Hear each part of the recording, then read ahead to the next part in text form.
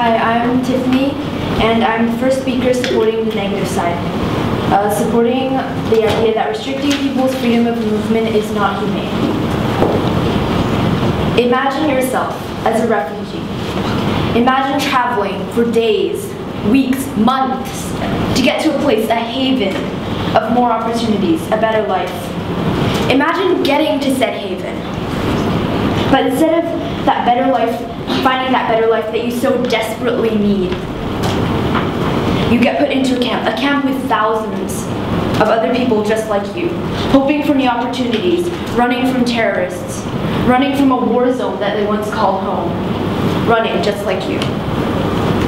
First of all, on the topic of terrorists, here's a quote from an article in Washington Post.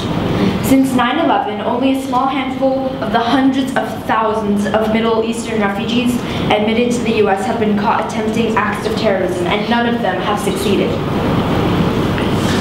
This shows that not only is there very little chance that there would actually be terrorists amongst the refugees, but it also shows that there's a very low chance that they would succeed. Here's a story about a 10-year-old Somali refugee named Halima. My parents think there's going to be a war, Halima said when waiting in line to receive vaccinations. So one morning, my mother took me, my sister, and my baby brother and left our house. My father stayed behind with 2 of my brothers and my grandmother. It took us 3 weeks to walk here. My mom carried some food and we also begged in the villages we passed. We got here 2 days ago. We have to wait for about a week for our papers to be checked. Then a truck is coming to take us to our home, to our new home. It's on unrefugees.org. Halima and her family are now living with some 280,000 Somalis in 3 massive refugee camps in the Dadaab region of eastern Kenya. With little prospect of peace in Somalia, they are likely to remain in the camps for years to come. Years, not weeks. Is that humane, do you think, to have a 10-year-old girl wait hopefully for something that might never even come? She, her mother, and her baby brother used to have a somewhat comfortable life in Somalia. Halima's dad had a job. Her family all lived together, and they were happy with that.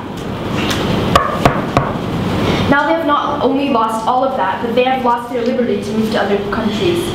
According to the UNHCR, there are around 59.5 million people in the world right now suffering as refugees. They're not the majority, but they are also still the same as us, humans, and we should treat them as such. As Mahatma Gandhi once said, the greatness of humanity is not in being human, but in being humane. So who should we try to help more? The ones who have almost everything, or the ones who have lost almost everything? Think about it. What's more for the greater good? More humane. Thank you.